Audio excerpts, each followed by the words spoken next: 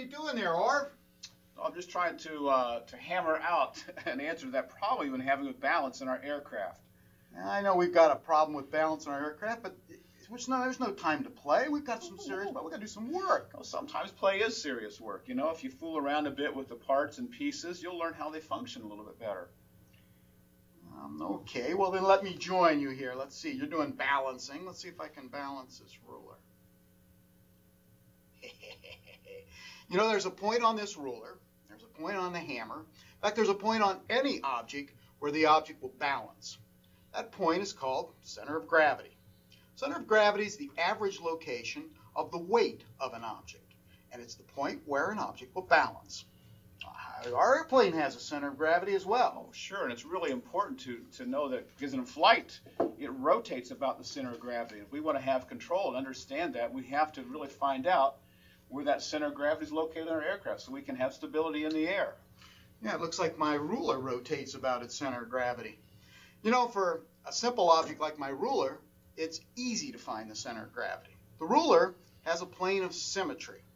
So if I can find that plane of symmetry, about 6 inches from each end, well, that's where the plane of symmetry is. That's where the center of gravity is.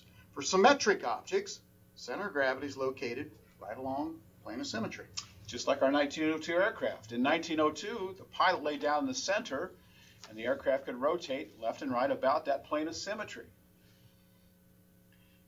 Yeah, that looked pretty easy. Now the hammer, though, that looks a lot more complex. Well, of course, because it's not symmetrical. I mean, we have in the handle light wood here, and we've got heavy iron on this end, so it doesn't balance in the center. It balances more towards the heavy end. Okay, still balances, still has a center of gravity, but now it's located down here. Okay, now what happens if you take that heavy end off? Well, I think if we do that, we're going to shift this balance point. Okay. Nope, it's on there. It's not coming off. Sorry, Will. All right. Well, suppose we add something on the end, like this clamp. All right. All right. Let's put this on here. All right.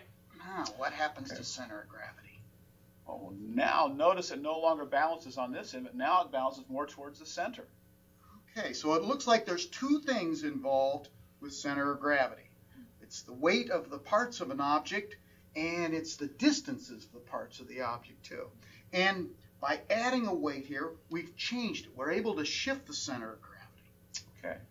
Now, I'm concerned if we try to do this in the aircraft because it's much more complex than this system. Yeah. If we go moving pieces and parts like we've done so far, we could spend a lot of time trying to find out a new balance point on this machine. Yeah, you know, this sounds like a good time to use some math. Always comes down to math.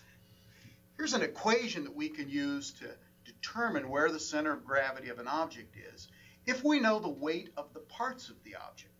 What you do is you define a reference line. Then you determine the product of the distance of the part from the reference line times the weight of the part. If you sum up all the products, divide by the weight of the whole object, it determines the location of the center of gravity relative to the reference line. Yes, and here's another issue we've got to be concerned with. We've got to know that balance point for 3 dimensions, okay? Because we're going to roll left and right, we're going to pitch up and down, and we're going to yaw left to right. All right, well now pitch seems to be our biggest problem, but I'm always worried about roll. You know, because we've got an engine over here and a pilot over here, and we're a little bit unsymmetric. Suppose we could add an engine. You know, we need the power. We could put an engine on this side, an engine over here, put the pilot right down the middle. Voila, we solve our problem. Well, that's an easy solution because it's going to be symmetrical, but the difficulty with that is we're adding another almost 200 pounds to our aircraft by adding another engine. We're always fighting weight, you know. That may not be the way to do it. Okay, so it looks like probably in our lifetime, nobody's ever going to be able to fly with more than one engine. You know, my brother didn't live long enough to see modern aircraft, but you know from your experience that modern aircraft often have more than one engine. Let's look at some pictures here. From World War II, here's a P-38 with 2 engines, and notice how symmetrically arranged they are. Here's a Ford trimotor. Ford trimotor has 3 engines, and on the Ford trimotor, they're arranged 1 in the center and 1 out on each wing, still symmetrical. On a modern 747, notice the 4 engines, and notice how they're arranged. 2 on the left wing, 2 on the right wing. Still a symmetrical arrangement. And there's another issue with modern aircraft as well that we didn't face, and that's the gas tanks. On a modern aircraft, the gasoline is stored in each wing. And as you burn gas, you can't burn it out of just one wing. You'll lose your balance. And so their pumps pump gasoline from one wing to the other, always to maintain that balance about a center of gravity. You know, I've been thinking about this, and I've got an idea. Well, you always seem to have an idea. Okay. On this year's machine, we move the engine, and we move the radiator, we move those objects aft. Right. Try to change the center of gravity to solve our pitch problem. Right.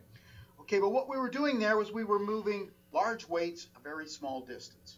Okay. Now, based on the math that we just looked at, I'll bet we could shift the center of gravity, like you did with the hammer, by putting a small weight and putting it a large distance from CG.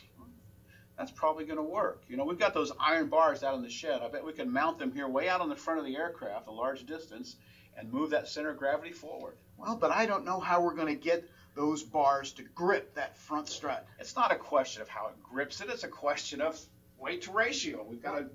Let's give it a try. All Let's right. give it a try, okay? Stay with